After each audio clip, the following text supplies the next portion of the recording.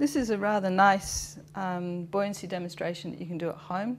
It's just an ordinary plastic bottle, and inside here you can see it's one of those little eyedroppers, look like little fish, and around the end of it I've wrapped a plastic paperweight.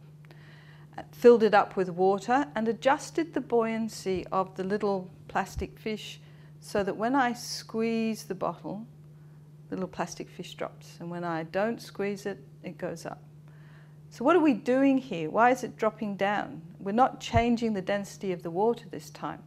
What we're doing is we're changing the density of the little bead that's going up and down, the little fish that's going up and down.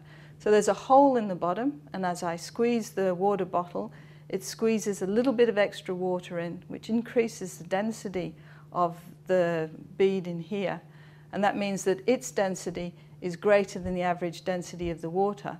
So its weight force is greater than the buoyant force, and it drops down. When I release the pressure, its density decreases and it rises up again. So there we go. One that you can make at home, buoyancy.